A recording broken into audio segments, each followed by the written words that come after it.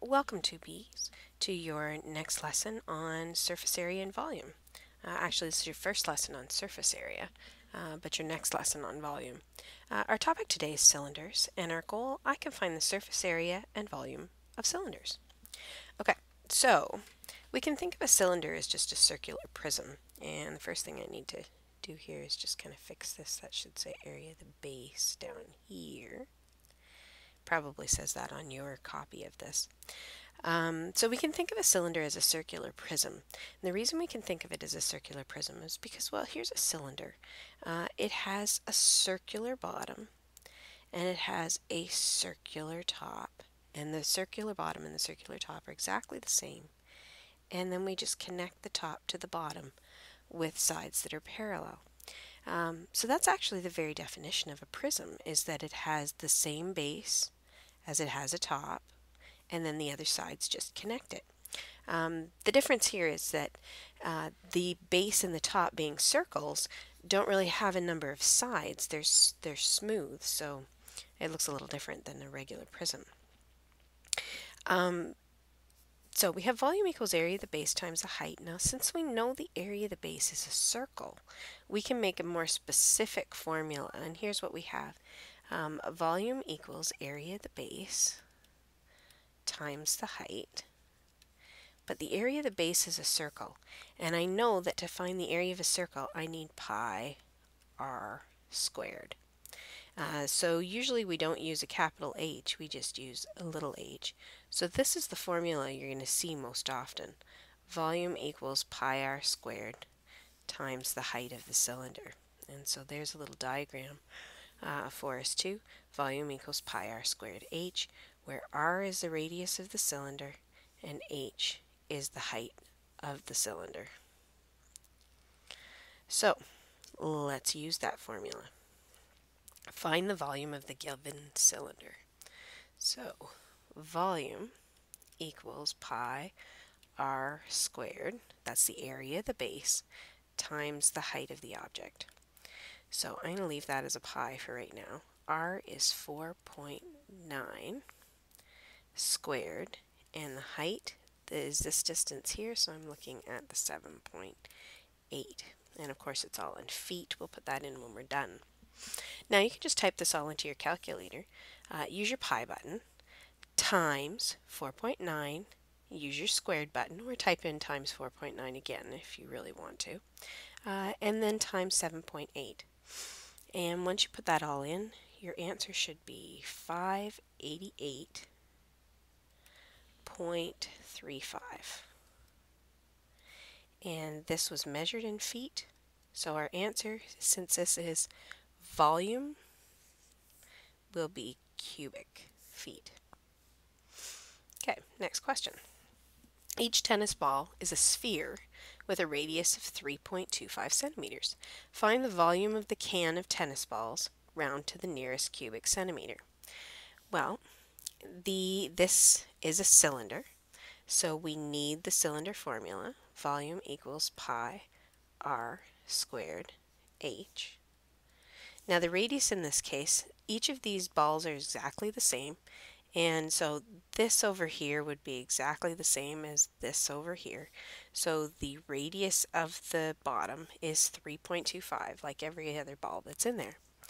So we need pi times 3.25 is the radius, and of course I have to square it from according to the formula. And now I need an h. Now we don't have an h at all here, but I do know that the ball is symmetric. Everywhere there's that 3.25. So from this end of the can to this end of the can, I actually have 6 3.25s. So if I do 6 times 3.25, that's going to give me the height of the can, because remember, height goes from one base to the other base. That's what we mean by height. So 6 times 3.25 is 19.5, and so we need to fill that in here. 19.5 is the height of the can. And let's just multiply that all out. Remember, pi is 3.14159, or just use the pi button on your calculator. Makes it a little bit easier. What you end up getting is 600 and 47.07 centimeters. And since this is the volume, we're going to need that to be cubed. Now this last one's a little different. It says the volume of a cylinder is 1806.41 cubic inches. If the radius is 5 inches, what is the height? So we're finding a different thing. We still need this formula, volume equals pi r squared h, but what we're finding is different. I'm going to put this number in, since it told us it's the volume. I'm going to put it in for volume, which is 1806.41 equals pi. R in this case is 5. We have to square it, and we need an h. So the one thing that I can do is square 5. So I have a 25 pi over here, and it is multiplying this h, and the volume is still 1806.41. Now in order to get this h by itself, I have to divide both sides by 25 pi. Remember your rules of algebra. Whatever you do to one side, you got to do to the other, and I need these two things to divide away to 1 so they go away. Now be careful when you punch this into your calculator. What you're going to have to do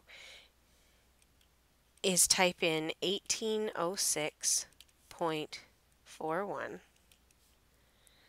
divided by 25, and then divided by pi, your pi button on your calculator.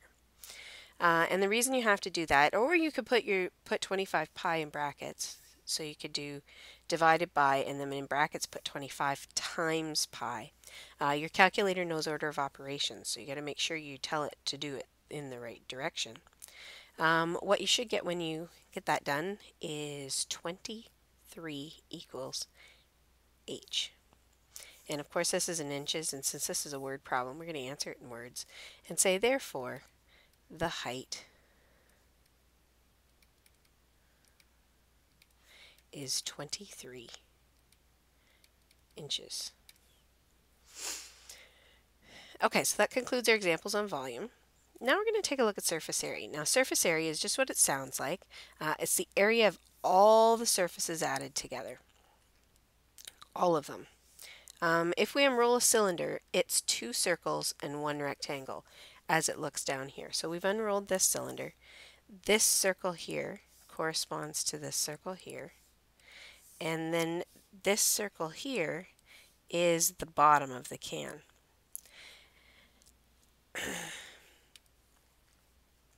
So let's take a look at how we develop a formula. I've got 2 circles. And so the 2 circles are going to be pi r squared. So the surface area starts with pi r squared, and since there's 2 circles, one here and one here, we're going to times this by 2. And then we have to add in this area of this rectangle, and the rectangle is the side. If you unroll a tube, the side becomes a rectangle. And so we have to know how long it is. This part here corresponds to the height. If this is the height of the can from base to base, then the height is right here. But we have to know how long this side is. Now this side has to be long enough to wrap completely around this circle. So if it's going to wrap around the circle, it has to have the same length as the perimeter of the circle, or as we call circles, the circumference of the circle. To find the circumference of the circle is 2 pi r. So we need 2 pi r times h to give us the area of this thing here. So the area of this rectangle is this 2 pi r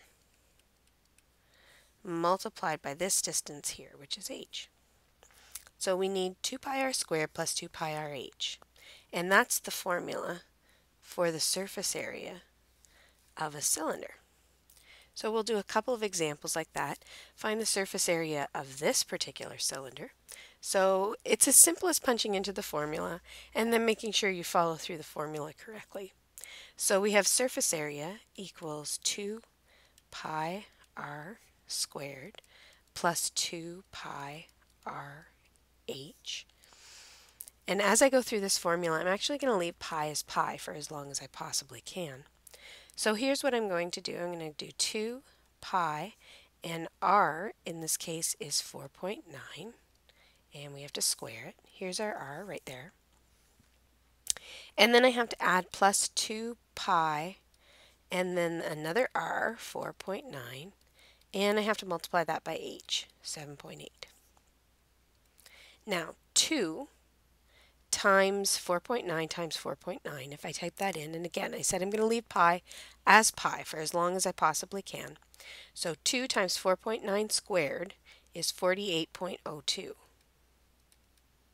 And I still have to multiply that by pi, but I'm not going to do that just yet. You can do it if you want to, but this is going to simplify how I punch it into the calculator, and if it simplifies that, then it takes away some errors that I might make. So I have to add to that 2 times pi times 4.9 times 7.8, which gives me 76.44, and it still has a pi too. Now, since they both have a pi, it's kind of like terms. Even though pi, we know what it is. It's not a variable.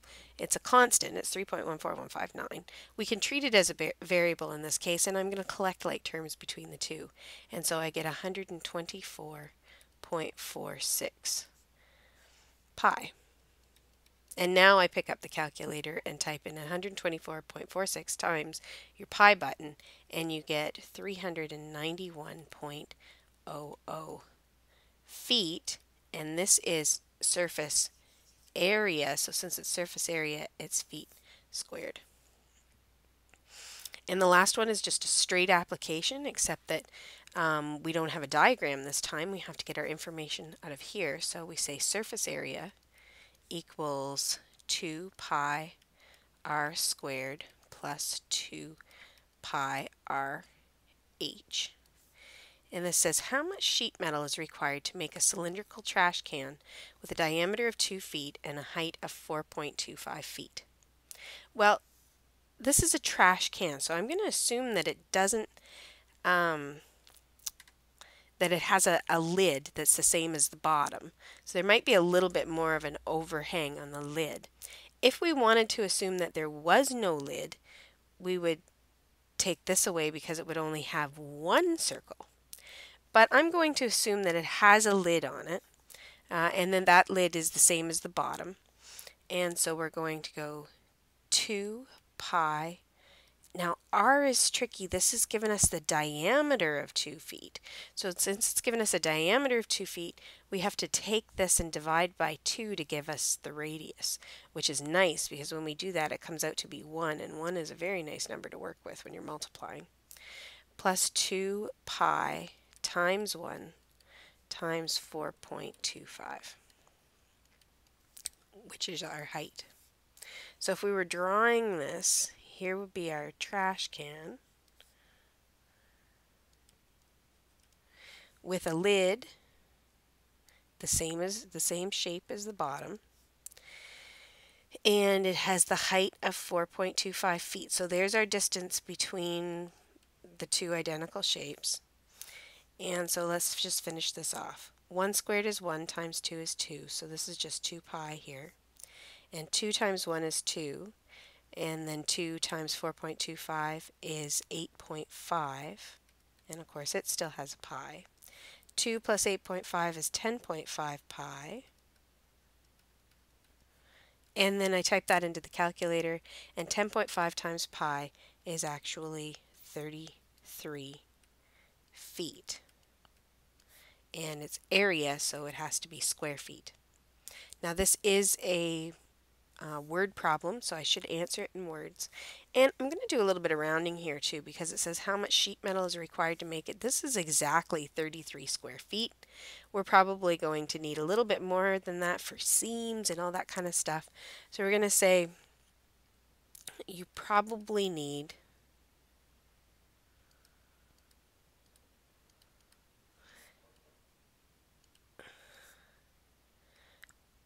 around 35 square feet. We're going to add a couple square feet on there just for overhang and things like that to make the trash can.